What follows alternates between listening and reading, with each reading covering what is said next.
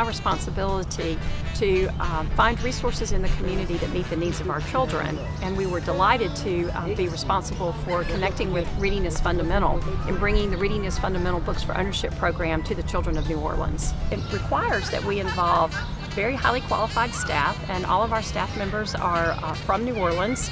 It requires that we involve volunteers. Lise Nielsen is an AmeriCorps member that we assigned to actually put together our RIF program. Access to programs like this and communities in schools and a lot of the other nonprofits that are in the city has been, I think, really helpful, and there's been a huge rebirth and growth of other organizations like communities and schools in the city, and it's really given the kids the opportunity to gain access to the resources that they need to succeed in life and in school. Well, what we're doing today is we're having a literacy fair, and actually we're doing it because of RIF. We made fruit kebabs and did ABC scavenger hunt, and all our wonderful people with CIS did an awesome job there.